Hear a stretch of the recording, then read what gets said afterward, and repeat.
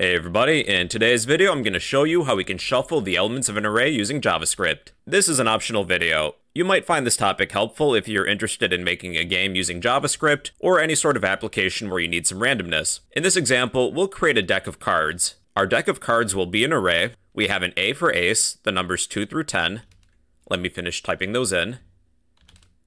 J for jack, Q for queen, K for king. I'm not going to include any suits for these cards, such as ace of hearts, ace of clubs. That might be overkill for this example. One method you might see floating around online to shuffle the elements of an array is to use the sort method, then pass in an arrow function where you take math.random minus 0.5. I would not recommend using this method just because the results of this method aren't perfectly uniform. Let me console.log cards. This array appears shuffled, but it's not that uniform. But not only that, the larger the array becomes, this method becomes increasingly more inefficient. I would not recommend using the sort method to shuffle an array. Instead, I would recommend using the Fisher-Yates algorithm. We'll create a dedicated function for this. So we will define a function to shuffle. There will be one parameter, an array. Then to invoke this function, we'll type the function name, pass in our array of cards. So what do we want to do exactly? We're first going to loop through the elements of this array. We'll start at the end and work our way towards the beginning. We'll use a for loop to decrement. So within our shuffle function, we'll create a for loop. We will declare index of I, let I equal our array dot length. Then -1. That's the first statement.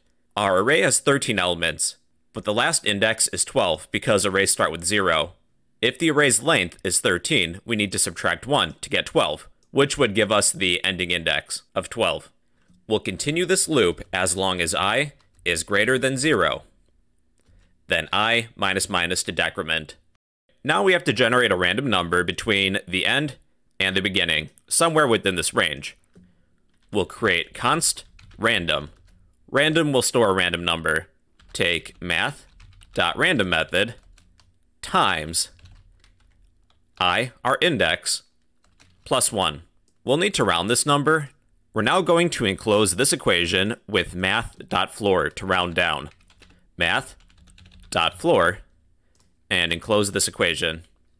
All right, during the first iteration of this loop, we should generate a random number between the end and the beginning. We'll swap our king with a random element within this array. So to swap two elements of this array, we can use destructuring. In this context, to use destructuring, we'll take our original position, array at index of I. During our first iteration, that will be the king. We'll swap our king with our array at a random index, the one that will be randomly generated, equals our array at index of random, comma, array at index of I. Then to finish using destructuring, we need to enclose both sides of this equation with an array.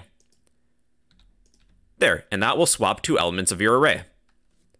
Now, if I run this program, this will shuffle the elements of my array. I would recommend using a dedicated shuffle function, because in a game, it's likely you're going to shuffle something more than once throughout that game. Like I said, this isn't a necessary topic to continue on with the series, but if you're ever interested in making a game using JavaScript or need some element of randomness, well then this function would work great. And that is how to shuffle the elements of an array using JavaScript.